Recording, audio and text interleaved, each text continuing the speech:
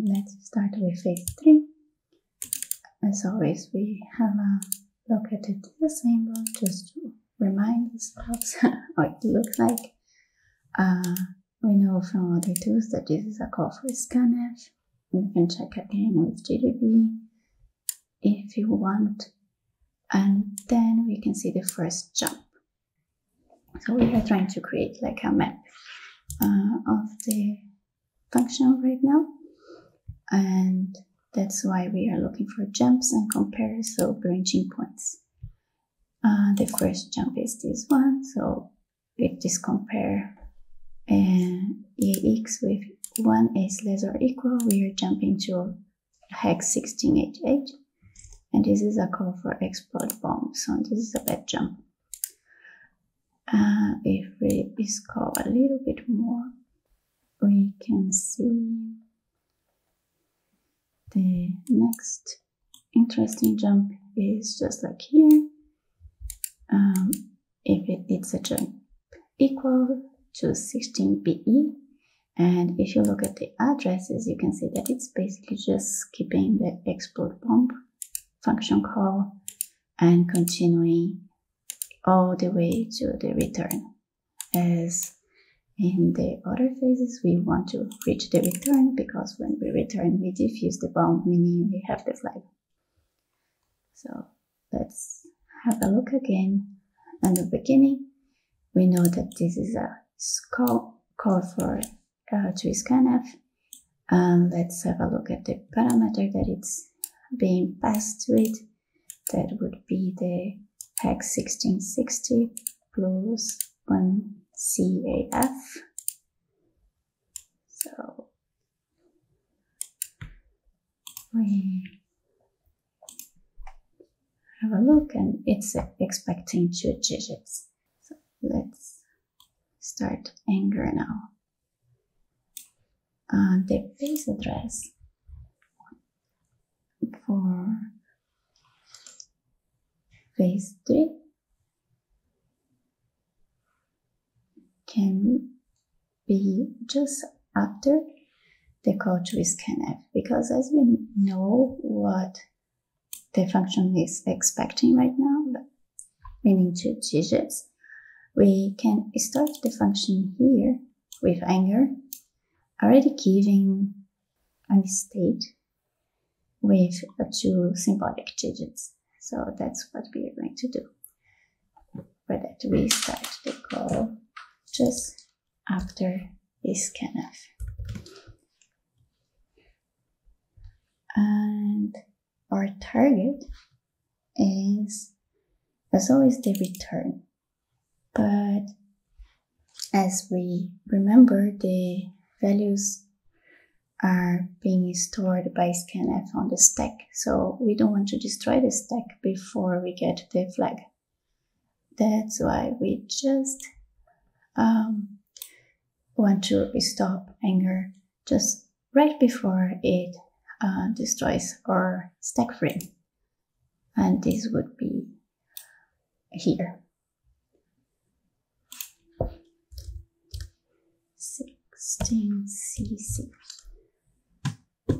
Okay, and now we create blank state,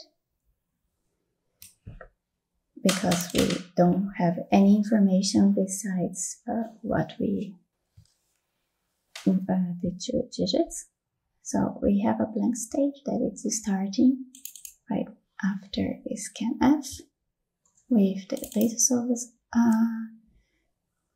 options off, and we need to push the symbolic values into the stack the same way that scanf would do. We are going to do it ourselves.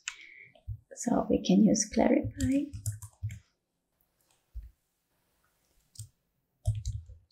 bit vector symbolic. We can give the name we want, like print flag, and our bit vector is 64-bit because of the architecture of our binary. We can have it like this, or we can create it in a separate variable, like this, for example, and have it separated. You can, and then pass this variable to your function. The way it's easier to read for you is the way you can go. And then we start the simulation with this state that it was blank with the start address right after the scanf, and the only value that it has is the bit vector of 64 bit length and the stack, and that's all we have.